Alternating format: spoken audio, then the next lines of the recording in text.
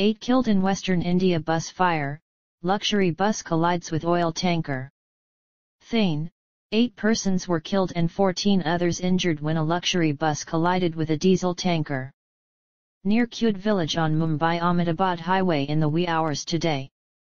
The luxury bus was travelling from Ahmedabad from Pune when it collided with the tanker at Khud village within the Manor police station limits in Palghar Taluka.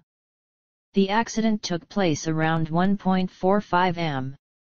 The tanker belonged to the BPCL and was carrying diesel towards Hazira in Gujarat. Both vehicles immediately caught fire, police said. As per the initial reports, all the deceased were occupants of the bus. The bodies could not be identified as they are charred beyond recognition. The bodies have been sent for post-mortem. The district administration is in the process of contacting the bus operator to get the names of the passengers travelling in the bus.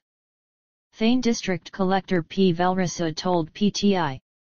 The administration is making all efforts to establish the identity of the victims, and those identified would be handed over after due verification. He added. The injured are undergoing treatment at Manor Rural Hospital and are said to be out of danger. Fire engines from the nearby areas brought the fire under control, officials said. Adding that the district and police authorities are supervising the relief and rescue operations.